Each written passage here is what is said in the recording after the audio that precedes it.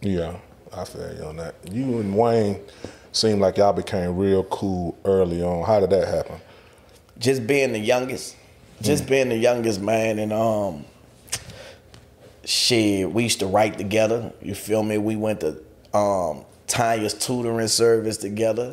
You feel me? Right. We both slept on the bottom bunk on the tour bus. We used to share rooms on the tour, you know what I'm saying? I mean, we did everything together, you feel me? Like, everything. I'm talking about until I really just started drugging and thugging hard.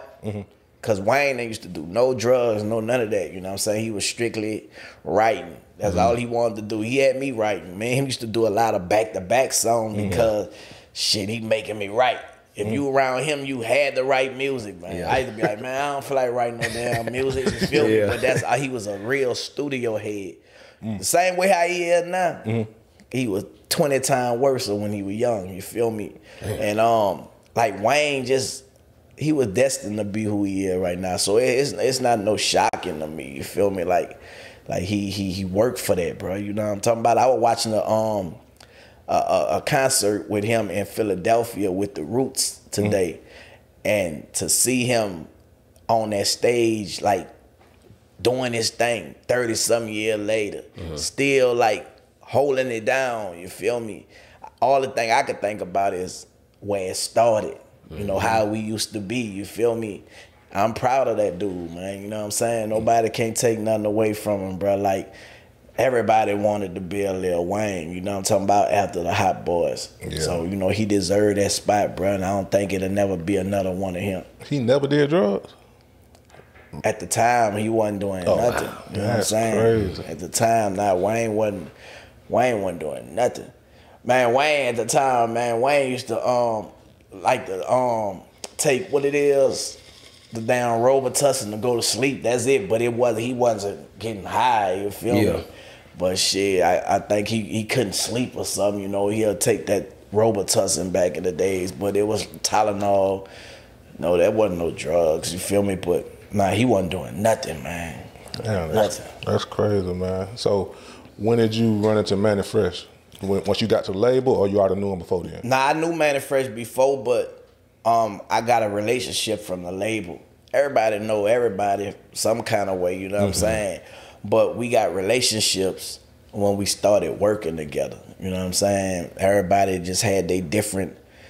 I had a relationship with everybody, you know what I'm saying? Like, I done did different things with everybody on the label, you know what I'm saying? And it was all cool, bro. Like, we all, you know, we was a big family, man, you know what I'm talking about? And, you know, I think now with the social media and stuff, you know, how we all then came back and we then reconciled, even though we had a lot of different ups and downs, you know what I'm saying?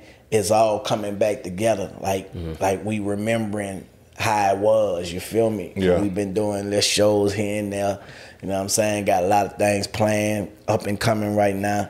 And shit, y'all just stay tuned for that. Okay. Listen, I know you probably tired of this question a million times, but are you guys reuniting for a reunion?